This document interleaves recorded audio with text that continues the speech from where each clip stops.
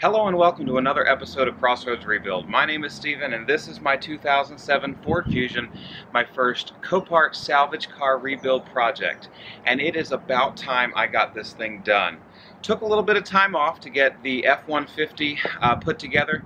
I did that because my buddy needed to get that truck on the road because that was, he sold another vehicle to do that, and he was down a vehicle, so we really needed to get that one up the road. But truck is back on the road. Now I need to get this car done so I can move it on to its new home, and then you can just barely see in the background maybe my BMW. I'm really itching to get to work on the BMW and get that one, get that project rolling as well. And I know a lot of you have commented that you're looking forward to seeing the BMW as well. So with that being said, it's about time to get some work done on the Fusion, hopefully wrap it up. I have about an hour and a half of daylight left, so I'm hoping I can wrap up most of what needs to be done tonight. Before I get to work, I also wanted to let you know that I've created an Instagram account for Crossroads Rebuild. I'll put the link right here that you can follow to get to Crossroads Rebuild. It'll also be in the description below. And go ahead and follow us there on Instagram, and where I'll be posting images on progress on my builds and things that I'm into, going to Copart and IAA and looking around the lot. Check out Instagram. Also looking at starting a Facebook and Twitter account soon for Crossroads Rebuild. If I get those done before this video posts, I'll go ahead and put those links here as well. Go ahead and follow us there on Instagram and stay up to date on the progress here at Crossroads Rebuild. Alright, enough of that, let's get started.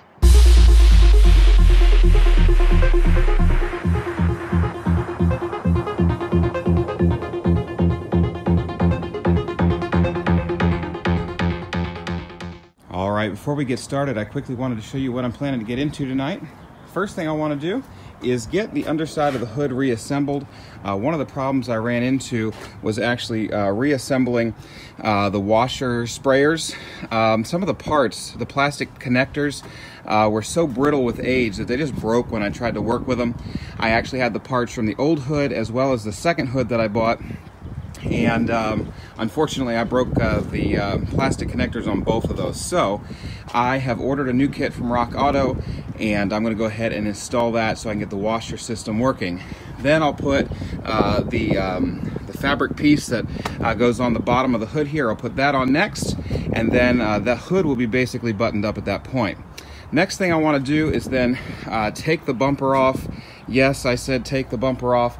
It looks decent at first, but if you look closely, I've actually got kind of poor fitment really on both sides. I'll show you this side as well. I've got poor fitment here on the bumper, and the reason for that is because the plastic crash pad that's underneath here that goes in between this exterior bumper cover and the metal bumper crash bar, that plastic crash pad doesn't have great fitment, and it's causing this to sit kind of funny. So I'm going to take all this off and try to get that to sit better so that the bumper will fit properly. The other thing I need to do while I have the bumper off is I discovered when I was assembling this last time that the plastic bracket that attaches to the bottom of the fender and then the bumper clips into is actually broken on this side, which means that the screw mounting point on this side, I don't have it, so I can't really actually mount that all the way up. So I got another one of those as well, and I should be able to reassemble that and get the bumper fully reinstalled. Then I have the wheel well liners that need to go in, and then that basically buttons up the outside of the car. The other thing I need to do is, from when I did the seat belts and airbags, is I took these trim pieces off here, as well as the pillar there on both sides. So I need to get all of that reassembled as well. So with only an hour to an hour and a half of light, I'm not sure if I'm going to get to all of this, but I need to get started or I'll never get it done. So let's get to work.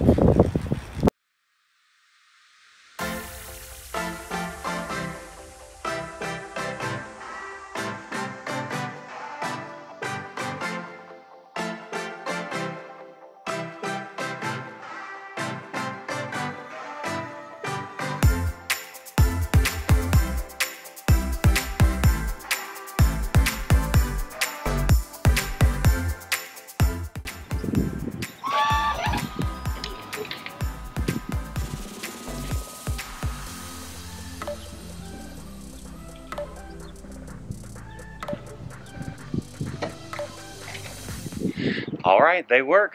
Might need some new wiper blades though. Those are, well, they're not great. On to the next thing.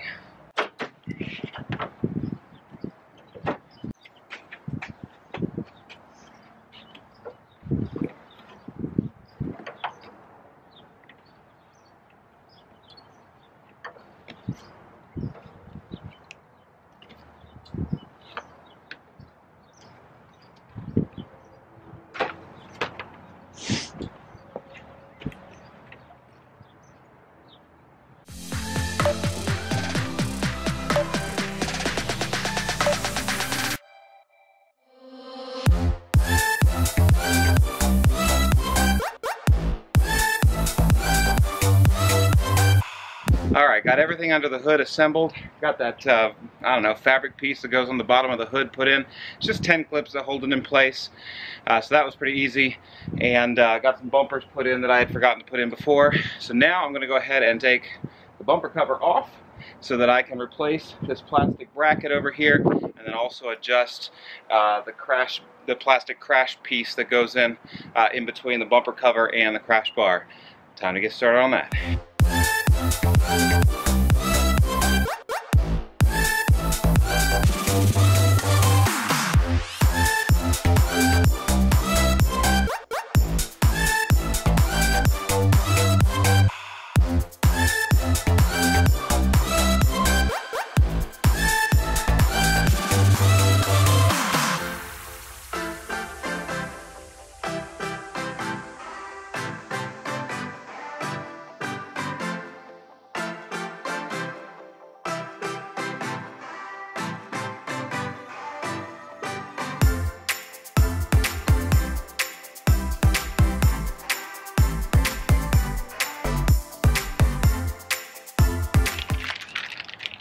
This is kind of cool. I thought I was just getting the bracket, but they actually sent me a replacement marker light as well. So there you go, a little freebie. Let's go ahead and get this replaced.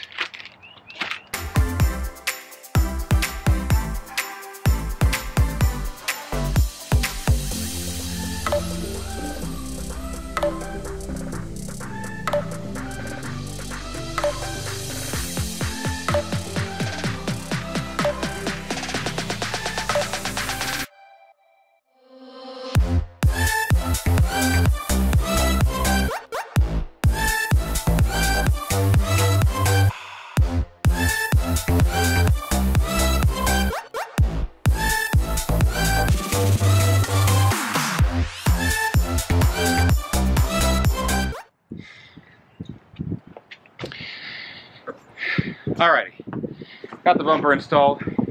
Ran into a few little fitment issues after all, but anyway, got the bumper installed. It's on. It looks really nice. I'm actually going to hold off on the wheel well trim, as well as the there's like a little splash guard that goes on the underneath the engine. I'm going to hold off on those two things probably until tomorrow, because there's one other little thing I'm going to do just to make this car just that little bit extra nice. So what I'm going to do for the rest of this evening is move to the inside and start working on putting the trim back in place. Let's move in there.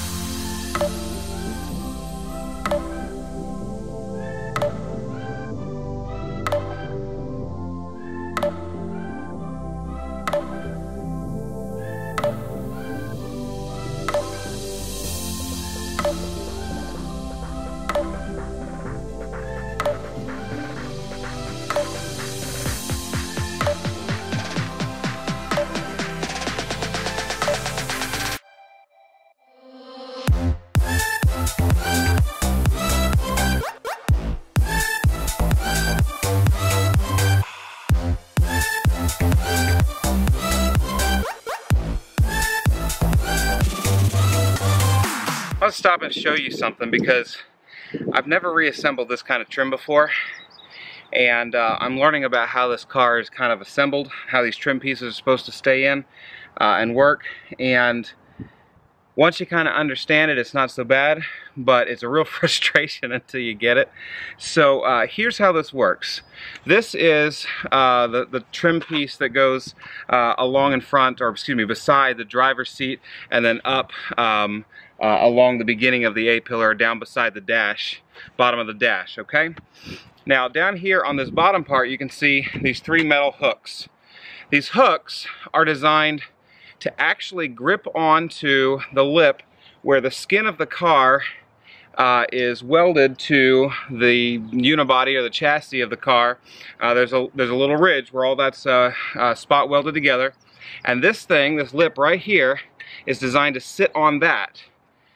Then there's the gasket that goes around the door trim, sits kind of on next, and it sits over top of this piece along that same ridge where those spot welds are.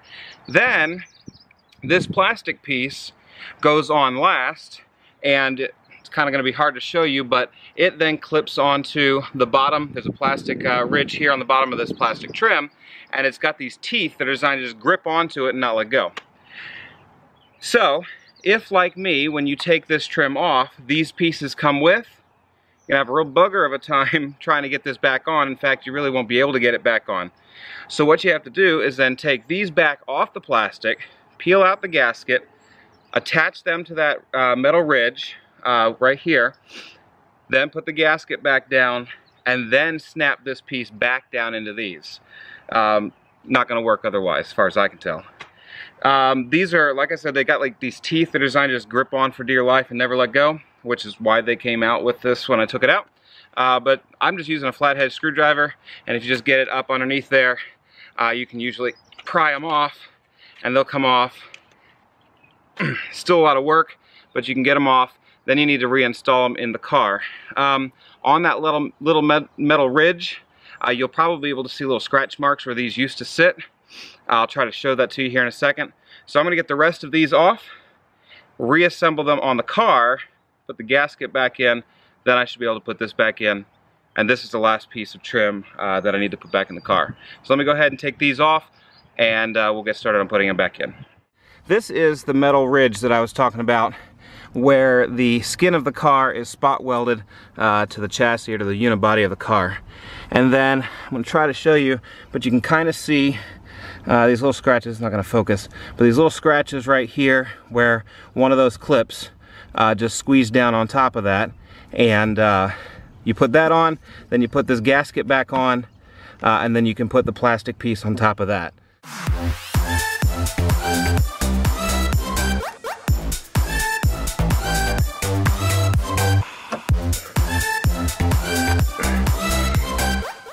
There you go. That's what they look like when they're in the car, and then this gasket will just go back down over top of that like so. Alright, let me do the other two. Alright, got the hood stuff all taken care of, got the bumper fixed, and that clip, that bracket I guess you'd call it, replaced on the passenger side there. So the bumper's all in and done and fitting well. Then I've got all of the interior trim reinstalled, so that's in good shape.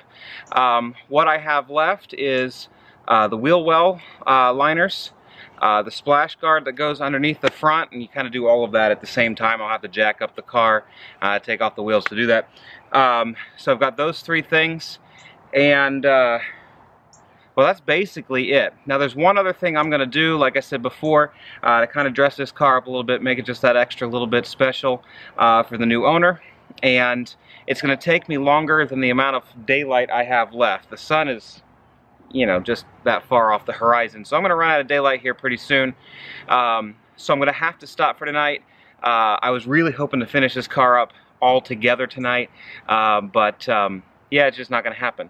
But I will be able to take some time tomorrow and work on it, and I think it's supposed to be just as nice tomorrow as it was today. So for you, it'll be just a moment. For me, it'll be tomorrow. Let's just go ahead and jump to tomorrow. Alright, it's the next day, and we are in the home stretch. Just a few last little things to do. So the first thing I need to do is go ahead and get the front of the car up in the air, get the wheels off, give myself room, and then I can assemble these last few things. Before I put the wheel well liners in, the last couple of little details, I'm going to go ahead and take care of that one thing I told you about yesterday that is just going to make the car just that extra little bit nice for the next owner. I'm going to start with that, then we're going to get the wheel well liners and that air dam or splash guard underneath there, and we're pretty much done with the car at that point. Let's get started.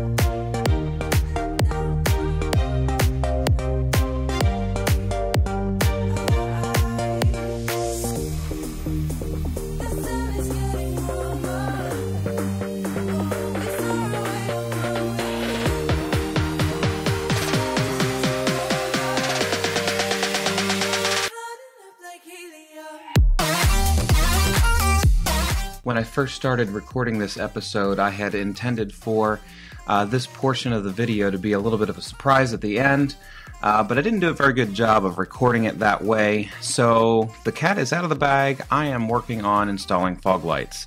I'll have a little bit of an outro that explains that at the very end, but that's what I'm working on here.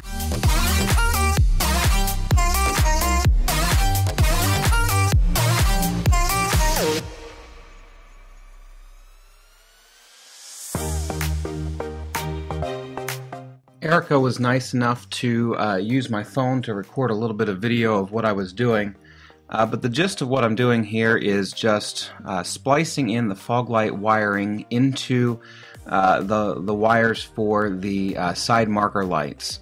I had to decide if I wanted these lights to come on with the headlights or with the side marker lights, since I didn't have any kind of factory switch for fog lights, since this car didn't come with them.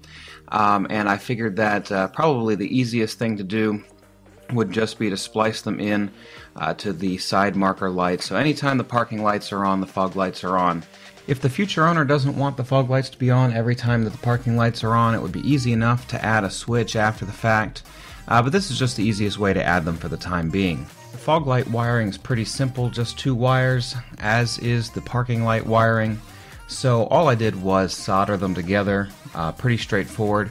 I'm not going to talk through the whole process of how to solder. I am not an expert in soldering. I do well enough to get by and things work when I'm done. But if you're looking for some excellent advice or tips on how to solder, Chris Fix has a great video on it. I recommend you check him out, or probably a dozen other people on YouTube.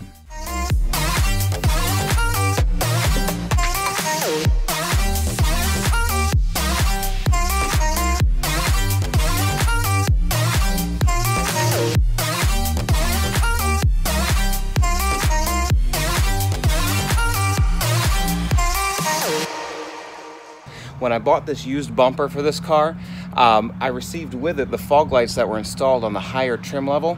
Now this car didn't come with fog lights, it just came with some black blanks that went in the fog light holes. And as a result, it doesn't have the switches or wiring for the fog lights. But I was able to trim some fog light wiring off of a car in the salvage yard while I was there a few weeks ago. And so I just wired them up to the electronics so they come on when the parking lights come on. And they look pretty good. There you go. Can you see them there? All right. Anyway, so the fog lights are working. They look great. And that's just a little something extra for the next owner of the car. Took me a little longer than I expected, but I finally got that other little thing done that I was telling you about. Now I'm ready to put the wheel well liners in, and then that splash guard air dam underneath, and then put the wheels on and pretty much call this car done. So I'm going to go ahead and get started now with the wheel well liners.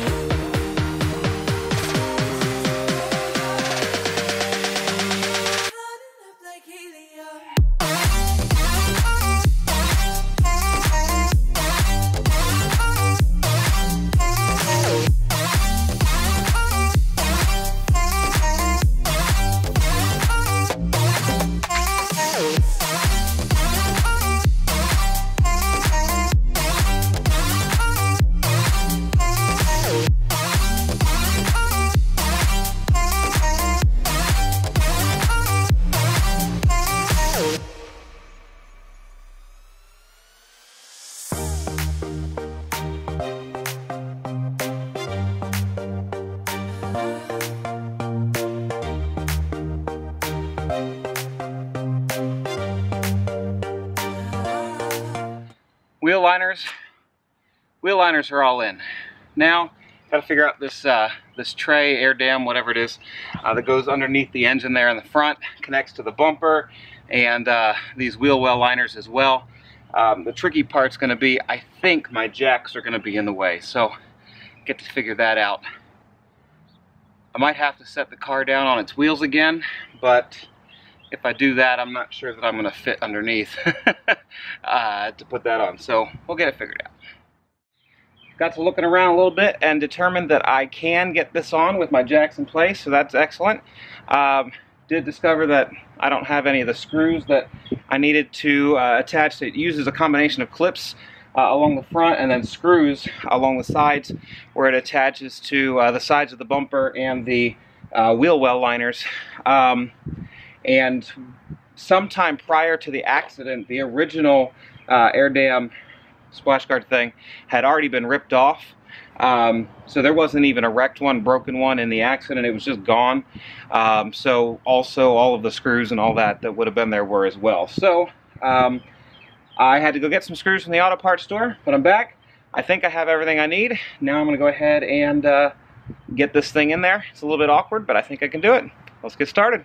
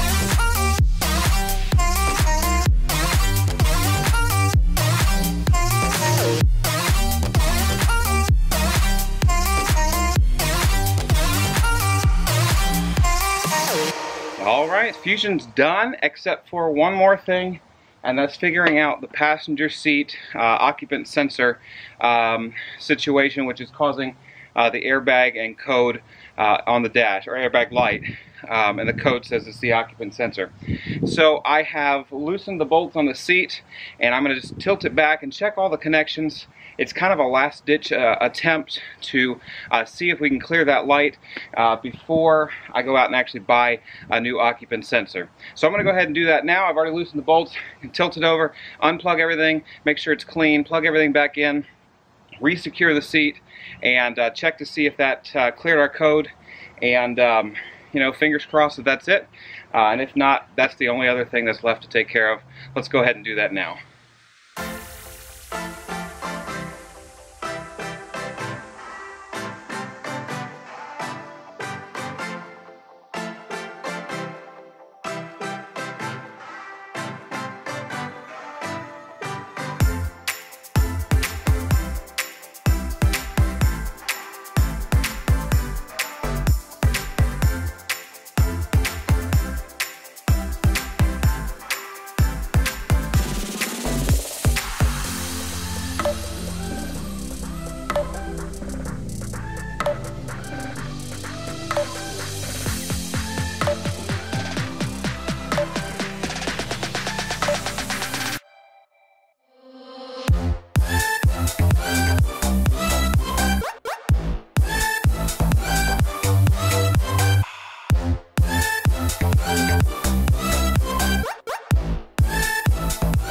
Oh, the nasty stuff you find when you move a seat.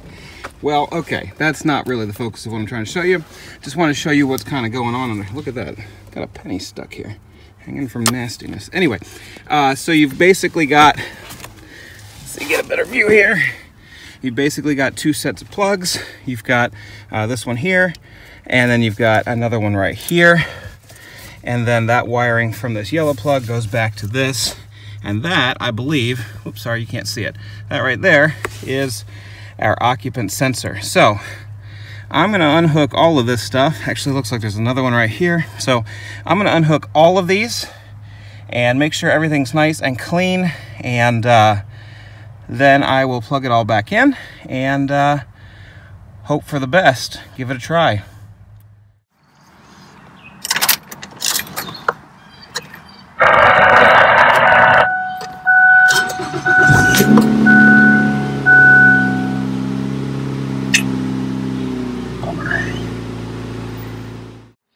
All right, that's it for this one. The car is basically done. A couple little odds and ends I need to take care of, but nothing that's going to keep me from getting this car retitled and back on the road. So the next time you see this car will be in the finale, where we'll get a good look at the car all detailed up, take it for a drive, and discuss prices, and hopefully have some information about selling the car. Thank you so much for joining me for this episode. Don't forget to check us out on Instagram, Facebook, and Twitter. Like and follow us there. Thank you so much for following along as I've worked on this Fusion, my first Copart rebuild project. And thank you again for watching this episode. If you haven't done so already, would you please subscribe to the channel and then click on that bell so that you can be notified each time I upload a new episode. Go ahead and drop a like on this video and then be staying tuned, because we'll have new episodes coming to you soon, hopefully with some information about getting the BMW going as well. Thank you for watching. We'll catch you in the next episode.